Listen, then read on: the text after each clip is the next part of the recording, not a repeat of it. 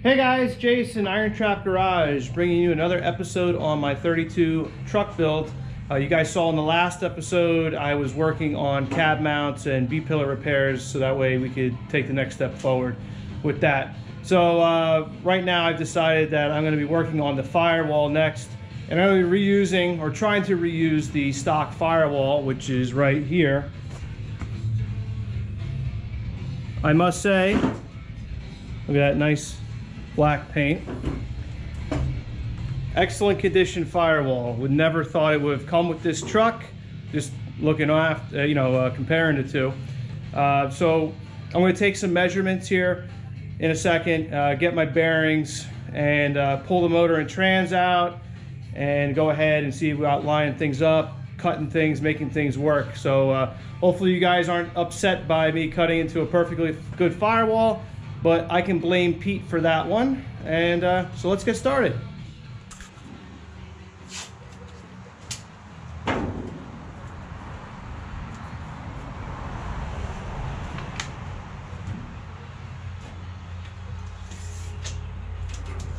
So try to get a reference point from top of the Firewall, or close enough to the distributor area down, and 9.5 inches.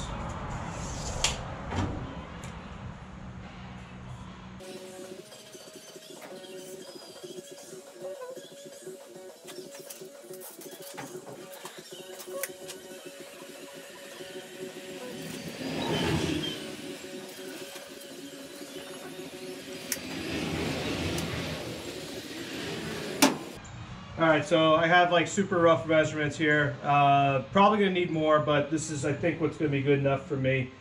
So I'll go ahead and get this yanked out now.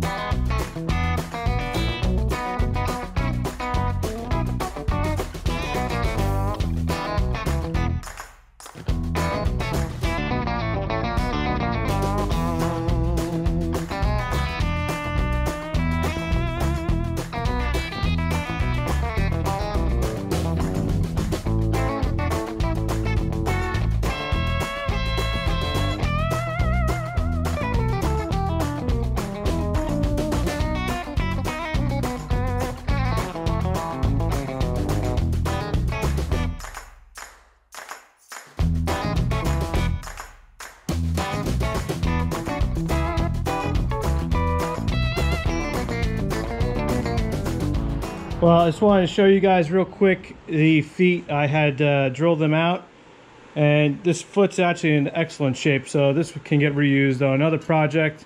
But there's 4 rivets here that in the last clip you saw that I drilled out, and then there's 4 here.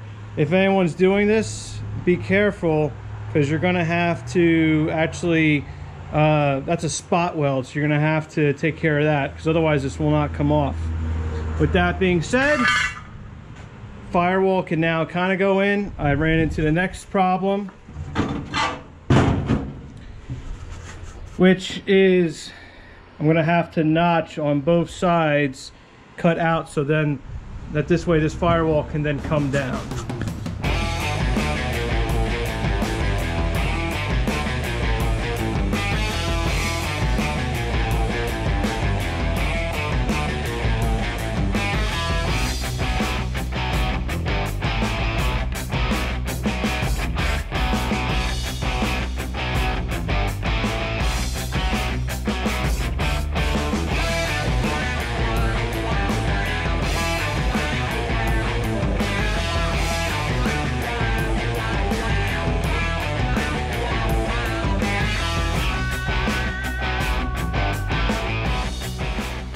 Alright guys, here is the Firewall with the feet taken off, sitting in place.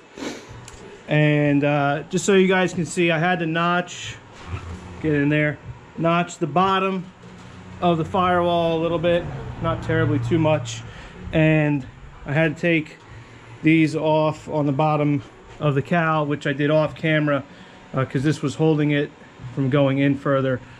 So now that I have these clamped in place, it's tight. So now I'm going to be able to make new feet for the bottom to attach it, and just to show you where it's sitting good, that bolt's falling in and out perfect. So this is where the firewall is going to sit. I just have to make feet for it, and then I'll be able to take the next step, and that will be go ahead and probably end up making pie cuts here and here and recessing the firewall back. Alright guys, so I went ahead and made a cardboard template here, what I need to do for the feet. Obviously these brackets aren't going to work, being the fact that this truck's channeled now. So thought of something really easy, not trying to reinvent the wheel here. Just a simple pattern. Tuck it up and in, and I'll basically want to sit in here. I will try my best to reuse the factory rivet areas, and for the meantime they can just get bolted up. That's not a big deal.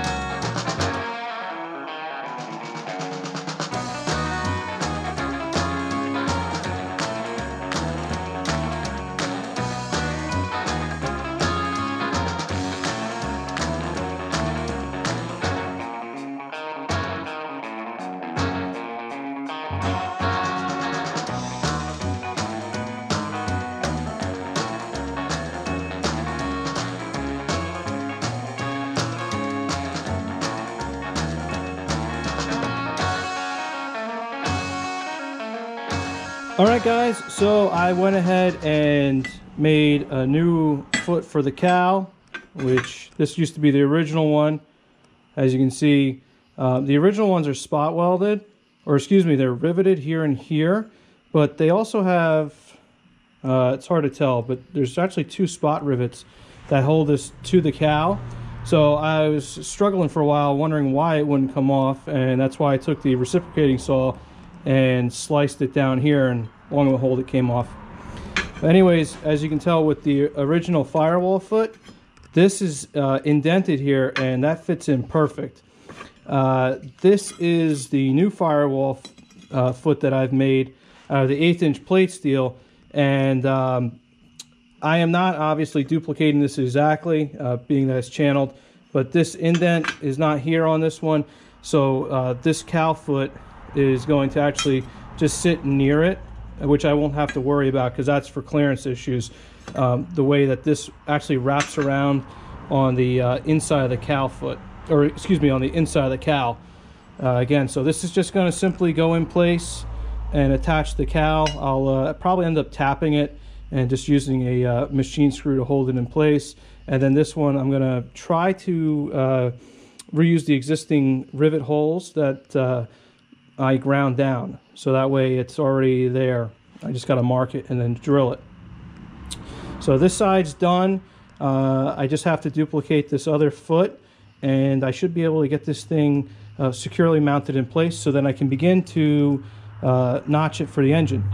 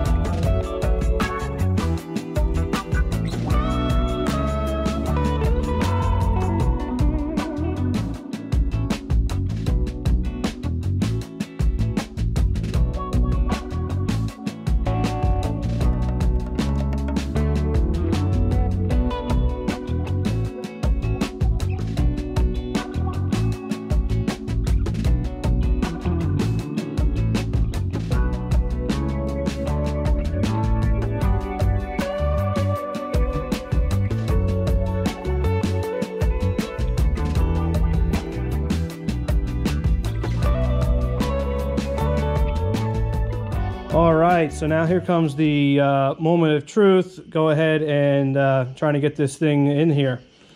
And so now that the feet on the firewall are done and the little brackets I made to hold the cowl in place, this is what has to come out approximately.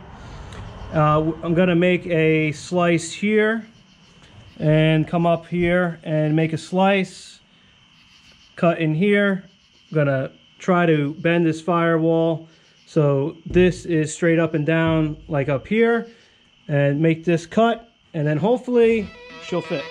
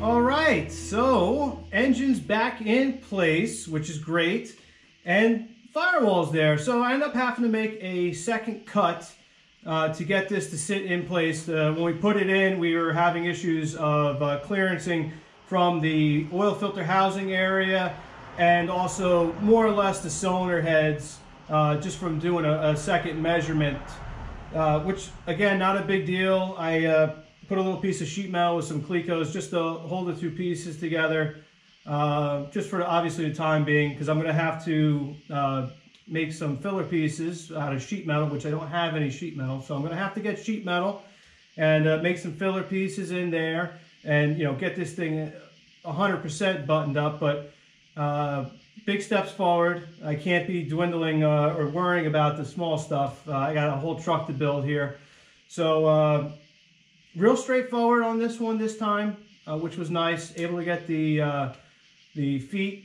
made and the brackets using the old frame. Used them on the cowl itself. Pretty much it. I got about a 1/4 inch of gap from the back of the distributor to the bead, the peak of the bead on the firewall, which is really nice. So I'm glad I didn't have to manipulate that in any which way, because that would have really been a pain come time to do all the finish welding and things like that on this firewall.